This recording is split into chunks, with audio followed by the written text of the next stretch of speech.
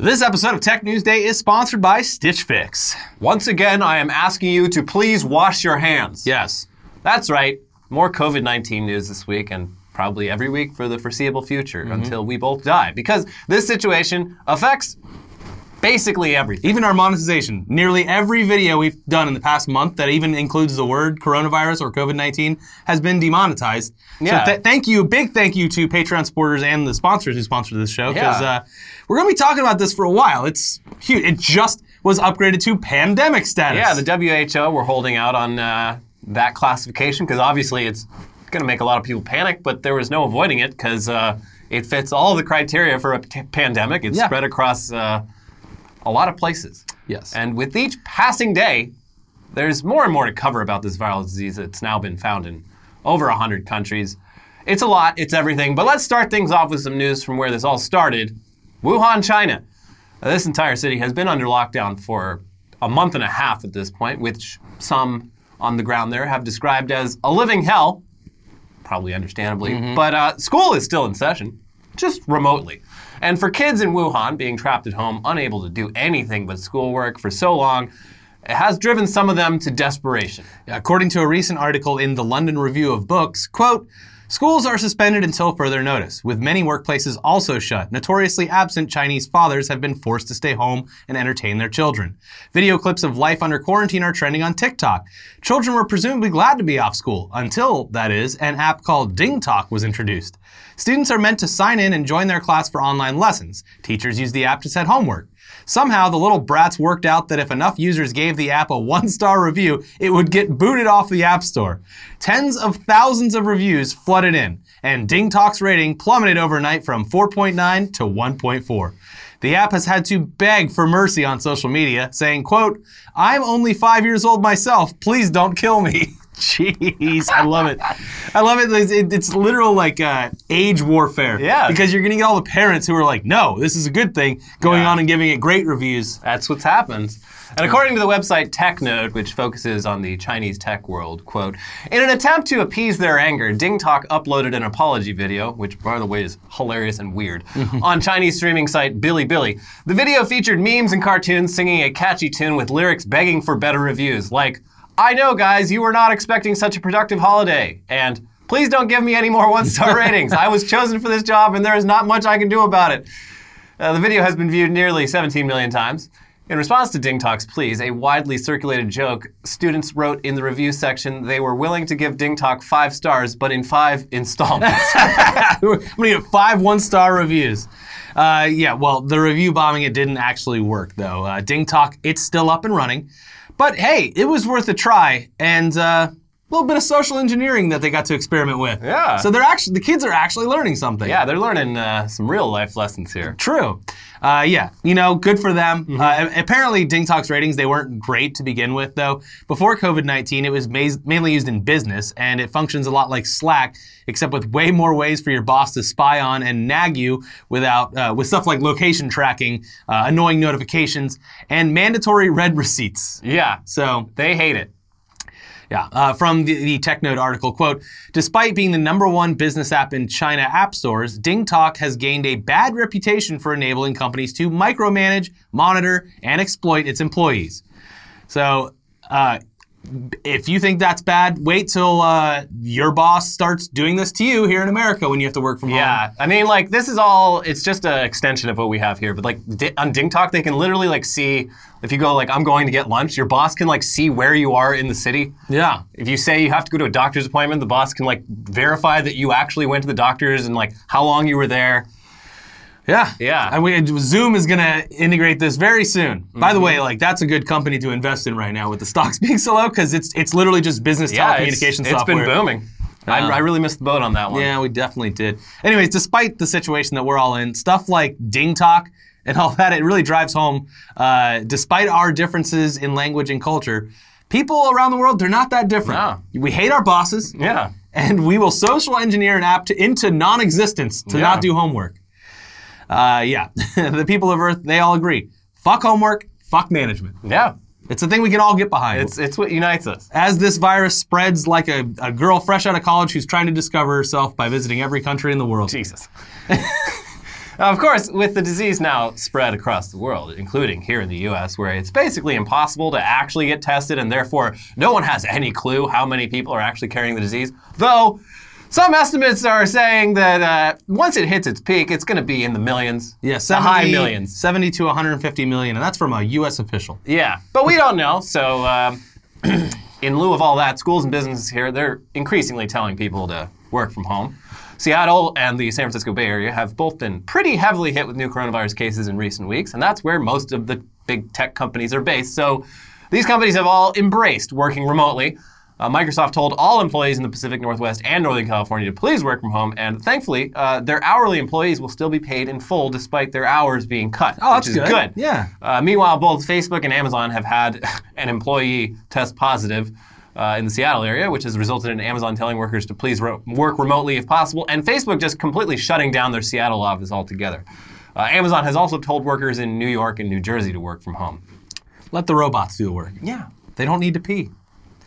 Anyways, most recently, Google told all of its employees across North America to work from home. This is the right call for any business where the work primarily consists of using computers and going to meetings, though. It just makes sense. Yeah. It's just a shame that it took the threat of a global pandemic to get there. Yeah. But hopefully everyone comes out of this realizing that office work is kind of pointless. Yeah.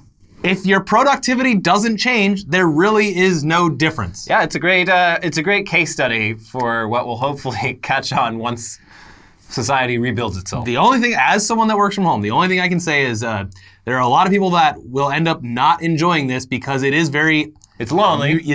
You're very isolated when you just work from home. Yeah, it's good to go, go on a walk. Yeah. Don't go anywhere there's too many people, but go on a walk. When there's not a pandemic, you go to a nice coffee shop and you don't take it to go. You sit and you listen to the conversations around you. Maybe join in on one if you hear something that piques your interest. Yeah. Unfortunately, there are still plenty of other jobs that require your physical presence, and those are also the jobs that are great for spreading illness, like retail and food service.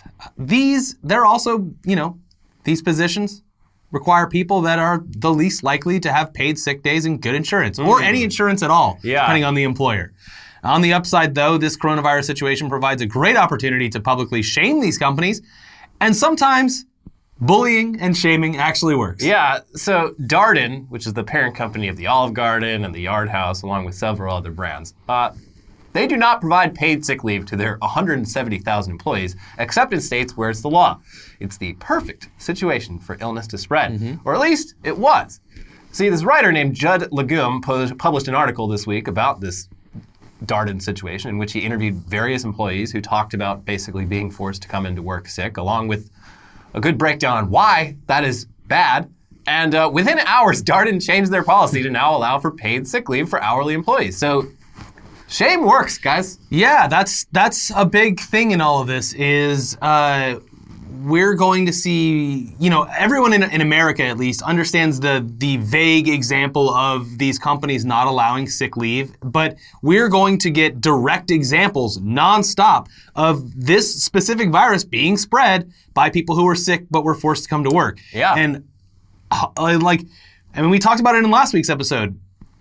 This is very bad. Yeah. But there might be some silver lining in all of this. Yeah, because it might change us all as a social species here in America. For a lot of people in this country, the idea of healthcare is like, that's between me and my doctor and my insurance company, and that's fine. It's not perfect, but it's fine. But like the concept of public health in terms of contagious illnesses is we're really getting a good taste of like why the idea of public health is important. Yeah, and this was said weeks ago, but it's very important to say is you're only as healthy as the sickest person that you've come in contact with that day. Yeah, it's not the ceiling, it's the floor. Exactly. Anyway, meanwhile, back on the topic of education, a bunch of colleges across the U.S., more and more each minute basically, have canceled in-person classes in favor of online classes, including Harvard, Stanford, Columbia, Princeton, UC Berkeley, and many more. My wife teaches a night class at LA University, and they let her know, I think yesterday, that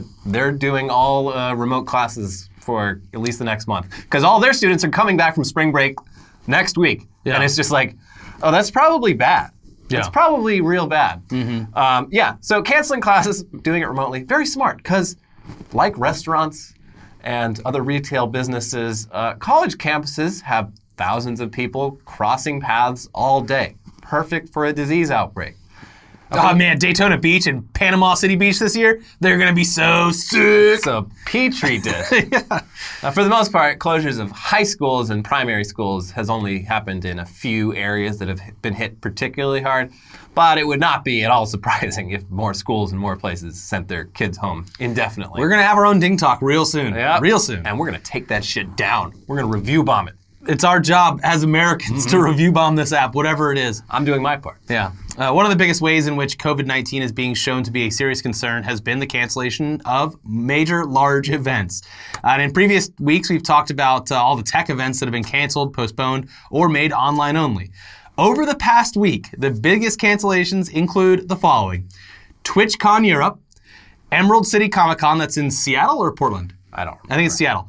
E3, obviously, Yeah. and that's huge. And for the first time in 34 years, South by Southwest, another absolutely massive event, 400,000 people every year. The E3 cancellation, it happened most recently. It was actually confirmed Wednesday morning, but Tuesday night, Devolver Digital kind of like spilled the beans. It's great. They posted an ominous tweet saying, "Cancel your E3 flights and hotels, y'all." Well, they knew what they were talking about because it was confirmed the following morning. Yeah, and so, good for them for putting that out there. Yeah, I mean, spilled the beans. Yeah. Interestingly, this E3 cancellation, it comes off the heels of unrelated setbacks for E3. Longtime E3 collaborator Jeff Keighley announced he wouldn't be participating this year. E3's new creative team, I Am 8-Bit, they also quit recently for unknown reasons. And on top of all of that, big companies like Sony have been increasingly skipping E3 altogether.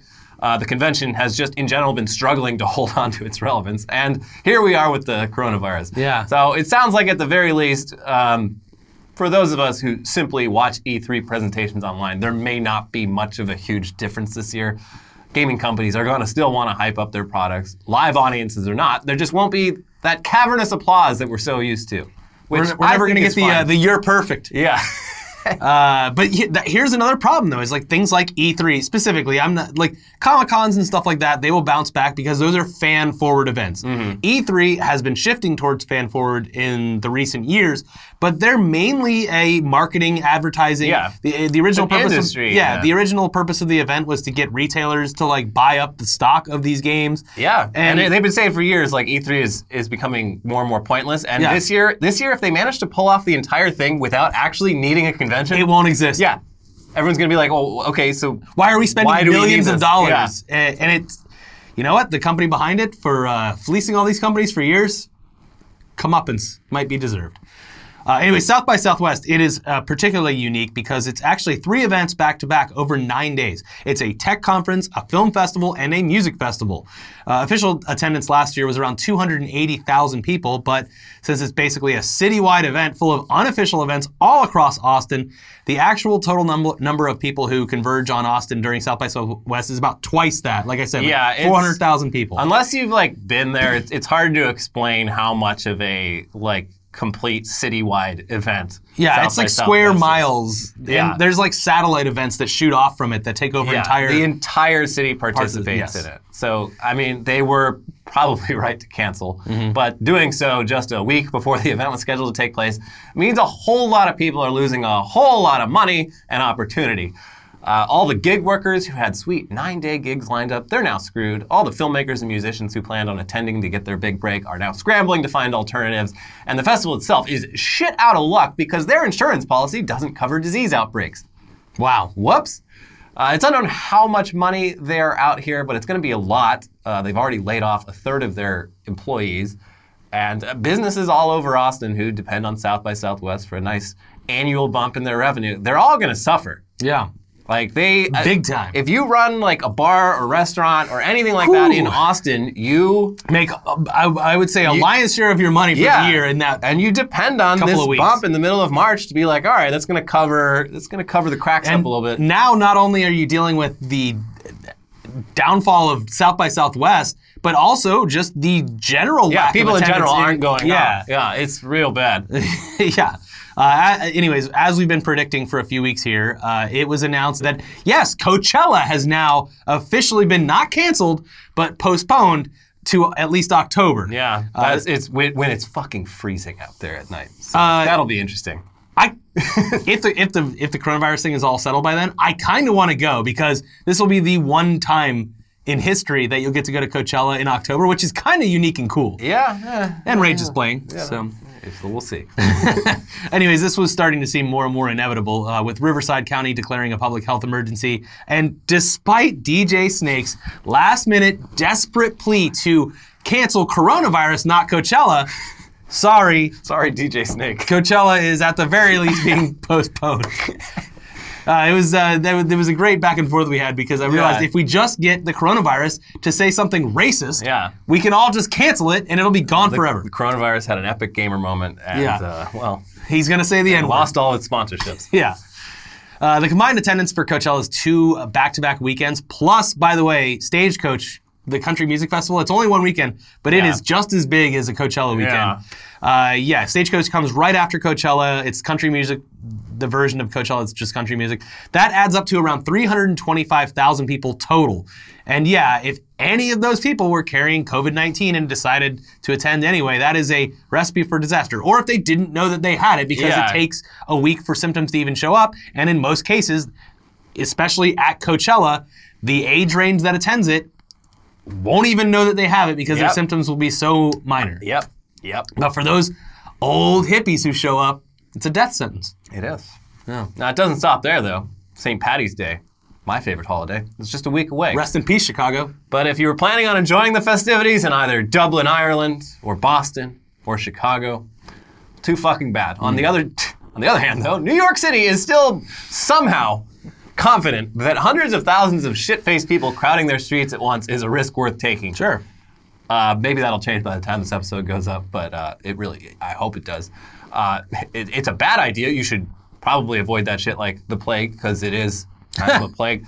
But yeah, that's too bad. Over in Las Vegas, though, the #1 destination of choice for running from your problems, they are experiencing problems. They're feeling the coronavirus crunch as well. Yeah. Several major hotels have announced that their famous buffets will be closed for the foreseeable future. Which is a very smart thing because those are disgusting buffets anyway. are... When you have to literally put a sneeze guard up on top of food, you don't really want to be eating there regardless of the protection they provide. Every fucking week on Twitter, you see some weird old man sampling soup at a buffet. Just shameless. Yeah. It's gross.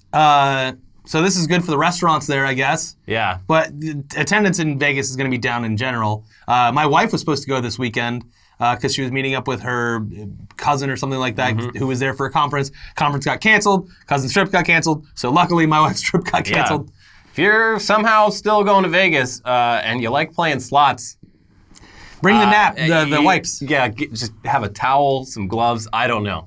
It's a lot of touching. Yeah, you got to get like people are going to have to bring around like those golf towels for gambling. Just gonna use it the entire time. Because you can't, like, hand sanitizer, still kind of hard to find. Surgical gloves or medical gloves, also becoming increasingly hard to find. Yep. They fucking sold out of LaCroix and Bubbly the other day at my Target. Are you kidding me? Yeah. Oh, shit. This is a pandemic. When they show up again, I'm going to literally load my truck up with all of I'm going to look like one of those. I'm going to look like one of those toilet paper guys, but with fucking sparkling water. Yeah. Well, you need water. Yeah. Well.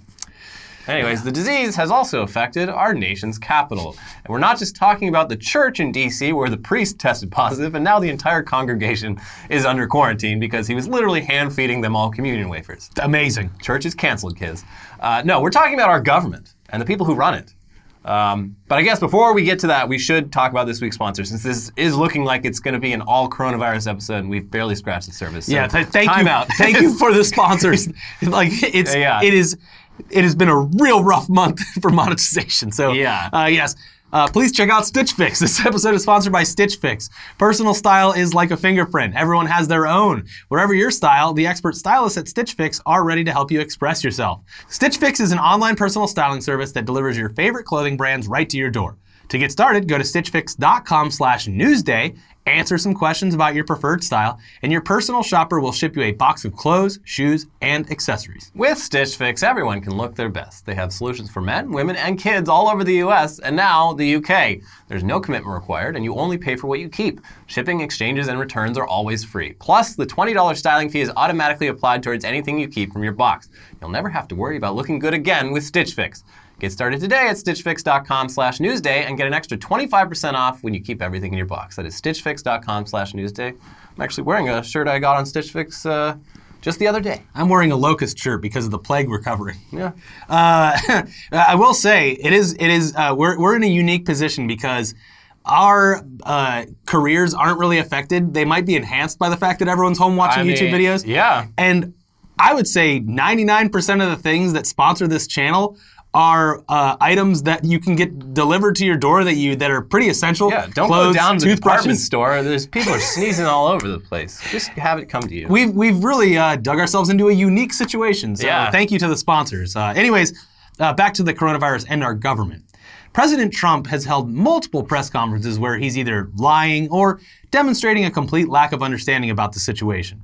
It's a mess from the top down, and we don't really need to get too deep into it, but the strategy from this administration seems almost as if they'd prefer to keep the official number of infections down no matter how many people are actually infected to save the stock market and I guess reduce panic. But yeah, they're basically... It's so fucking weird. The reason our tests or our infection numbers are so low is because tests aren't going out, and when they do go out, they seem to like try to hide the numbers. Yeah, and there's this circular logic, especially among a lot of Republicans, where they're like, why is everyone treating this like such a big deal? There's only like a few hundred cases. Well, that's because that's only people you tested. We need the funding so we can test because there's almost certainly way more people sick. And we've said it before. It's that mindset of you can't have cancer if you don't go to the doctor and get diagnosed with it. Out of sight, out of mind. Yeah. A great strategy. He died of old age because he refused to see the doctor. Yeah. No. So yeah, there needs to be a lot more test kits sent out, but so far, not really happening. Hey, look at this chart from earlier this week showing the number of tests done per capita compared to other countries where the disease is present. It's bad. And there's almost certainly a lot more people infected in the US than we even know about. That is a certainty. Yep. Individual states are now going ahead and just making the test themselves, which good, I guess. Yeah. And the Bill and Melinda Gates Foundation, they seem to be pumping their money into their own testing kits.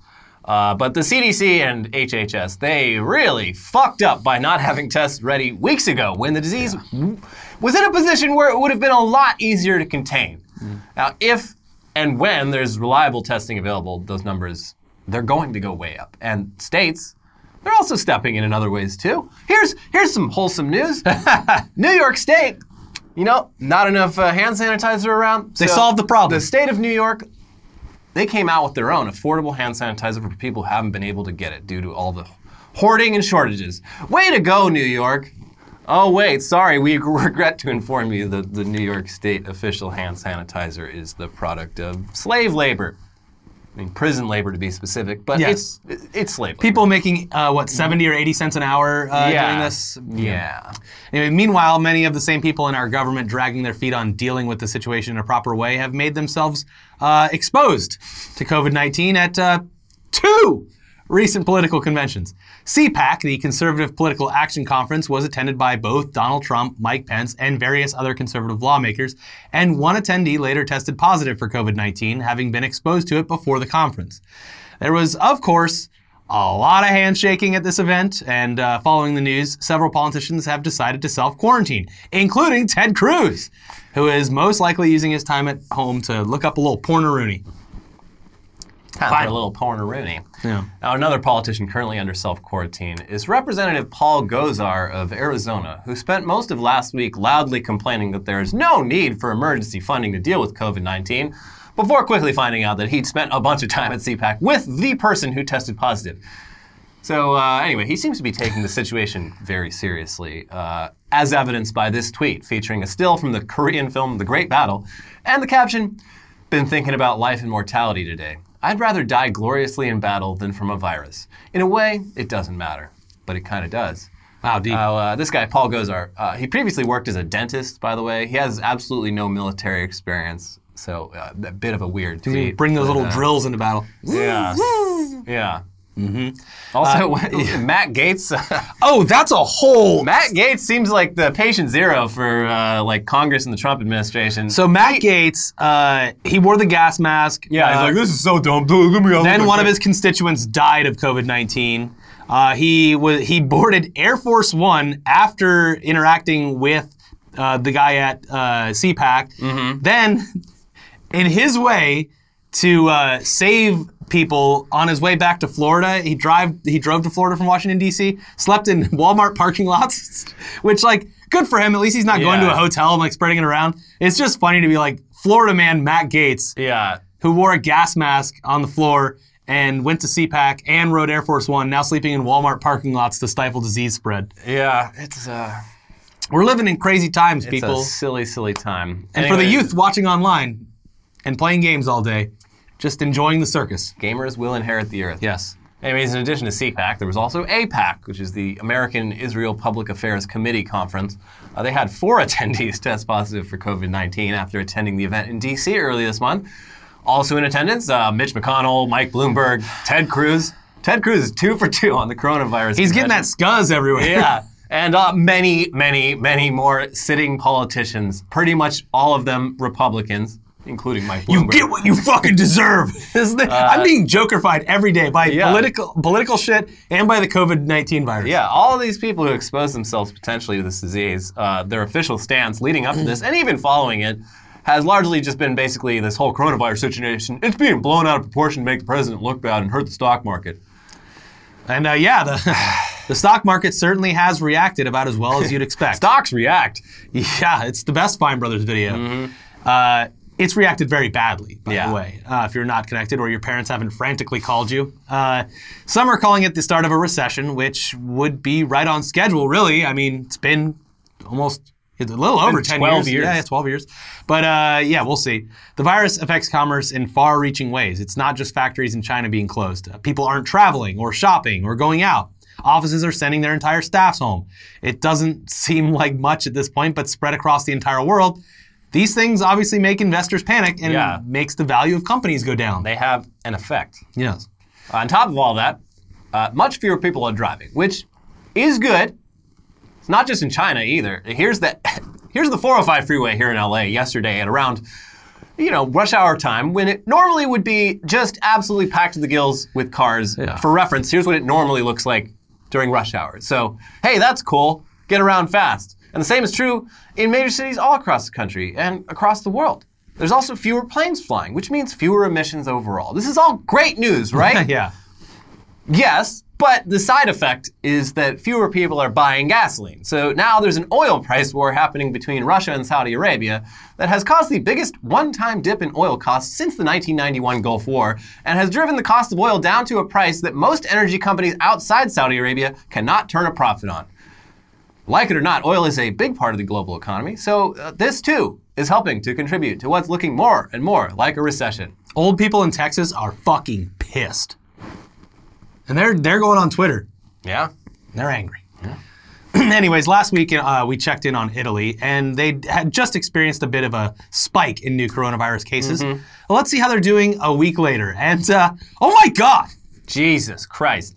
Yes, there are over 10,000 confirmed cases in Italy now, more than Japan and South Korea combined. And both of those countries, they got hit much earlier.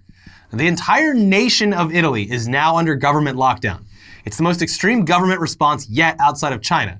What this means is travel is only allowed for work, and all large gatherings and venues are closed. That includes Italy's football league, which is suspended indefinitely, as well as schools, universities, museums, historic sites, and theaters. Yeah, and I think most LA sports teams are... They're looking like they might go broadcast only. Yeah, they're going to go broadcast only. My favorite take on that situation... See LeBron, what LeBron said? No. I refuse to play in empty stadiums. I mean, it would be weird. Yeah. My favorite take on it was just allow one fan per team on opposite sides of seating. Yeah. One super fan. The mascots. Yeah, well, like a supporters section like in soccer, but just one person. With a giant flag. The disease can't spread, but there's still a presence. There's just the one person with those clackers. Yeah. Meanwhile, though, Italy's neighbors might not be taking this as seriously as they should. For example, over in France last weekend, thousands of people put on blue makeup and converged on a small town to break the Guinness World Record for largest gathering of Smurfs. The town's mayor justified this, saying, "We must not stop living. It was the chance to say we are alive." I mean, yeah, for now. Also in France, apparently the myth that cocaine kills the virus has persisted so much that the Department of Health is tweeting out official notices about it. No, cocaine does not protect against COVID-19. There's a lot of, in America, about drinking booze. Yeah, a lot of people are under the idea that if you just stay drunk, like the entire time, you can't latch on. Alcohol can't survive in a drunk body. That's it's not true. Yeah. Anyways, between the time that we film this and the video goes up, there's probably, you know what? I'll guarantee it, going to be lots more COVID-19 news that we missed, because this is basically the only thing that's happening right now, and it's happening very, very fast. Hopefully next week we can talk about some actual tech news that doesn't involve a global pandemic, but for now, that's everything. Yeah. There's no, like, even if there is, like, news coming out, all of the air is being sucked out of it by the next big announcement relating to COVID-19. And, I mean, at the very least, like, you know a bit more than you did, hopefully, when you started this video. But the most important thing that you can do is wash your hands. Yeah. Sing the song. Sing the song when what do you do when shit hits the fan? Yeah. Clean the fuck up. Yeah. Just sing that 3 times and you'll be good. Wash those dirty ass hands. Stay home if you're feeling sick. Or if you're feeling well. Stay home as much as you can.